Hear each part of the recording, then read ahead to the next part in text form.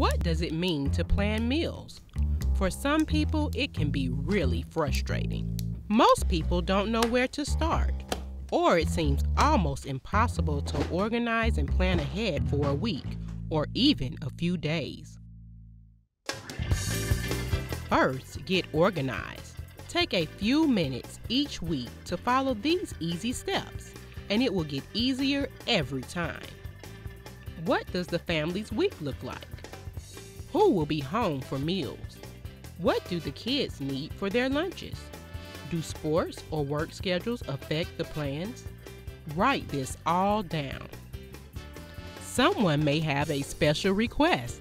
Hey Mom, can I have cereal for supper? Hey Mom, can we have pancakes for dinner? Hey Mom, can we have Chinese food for dinner? Hey Mom, can I help you cook? That's not gonna happen. The next step is to see what you have on hand at home.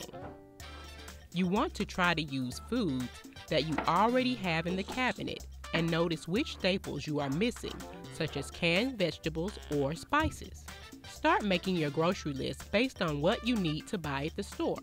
Pay attention to the perishable foods that you need to use up so that you can plan a meal or two with these items.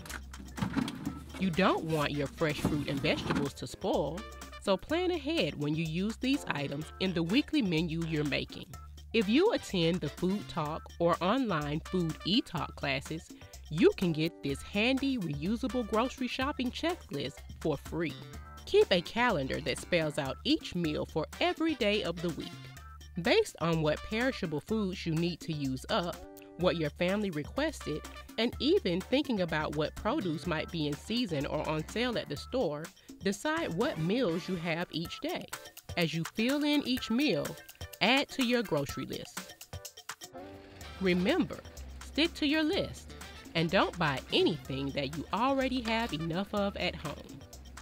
When making your list, try to group food items according to where they can be found in the store. That saves time. Now you're ready to go shopping. Just don't forget your list